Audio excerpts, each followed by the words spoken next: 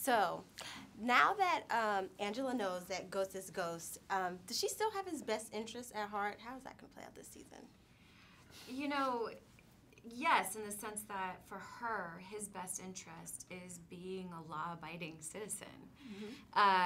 And he promises her that Ghost is dead. And so she wants to do everything within her power to make the relationship work, but within that parameter, like being a murdering drug dealer isn't negotiable for Angela. So, you know, because that offends her sense of what is right.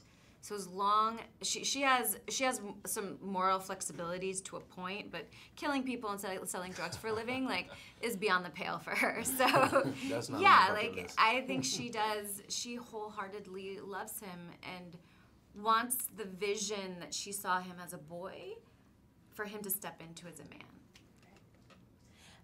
I even get the feeling that she's going to have to choose between her career and her love life in this season. Can you guys touch on that a bit? Is she going to have to like make a decision between her love life and her career? Well, I mean, I think, you know, Courtney Kemp, our show's creator, she's always, she got obviously a whole bunch of talents, but Lela and I always have appreciated that the way she's approached the characters is to write them in a way where there's a truth to what they're doing that the average fan home watching can go, well, that's truthful, that's valid, legitimate, you know, boring, what have you. And then there's another side that Courtney will branch off the tree of that character, and it'll be something that makes you stay at the couch and watch the show, which is actually the thing that's most exciting, and that's the person, as Lela appropriately stated, being of moral flexibility. Dare I say, going all the way to like immoral moves. Ghost is immoral. She knows that. She's fully aware of it. He's doing things that are immoral. I think the problem is you can't have a show about two people that love each other so much, who we start out the show showing love each other so much that they're recanting the moment when she left, why she left, what she should have said to her parents. He's saying he never got over her leaving. You can't have that if that's the way we've started the show, or season one showed their relationship to be, and it not be one of those things where there's no way she can make that choice. I mean, the choice perhaps is made whenever this cool show comes to an end, but I don't think in the crux of the show, in the climax of the series, that you could have her making that decision. It gives no credence to how much she loves the guy. It doesn't work. It's counterintuitive to, you know, her affinity for this dude, even though this dude is, like she said, beyond her moral compass. Well, yeah, she's fighting for that seed in him that she knows is good. Which y'all do as women. Right. You know y'all do. Y'all. So it's like, with you know, her job is that of a federal prosecutor, and so that goes in line with her sense of justice and conscience. So it's not so much that she has to choose between Ghost and her job.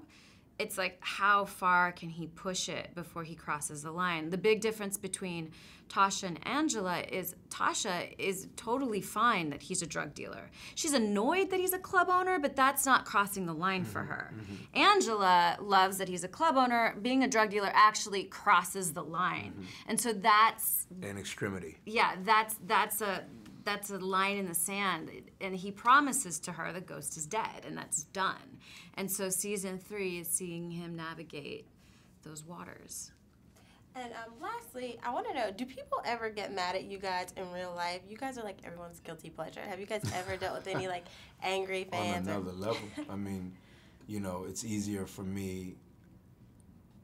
I will always vow, and Joe's the same way, to protect Lela and Notori, so I'll answer the question.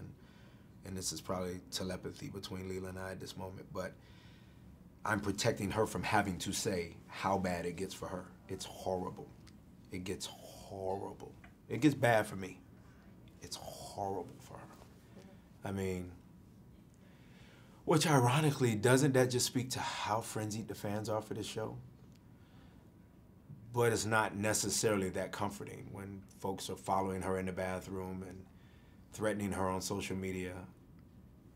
That shit happens.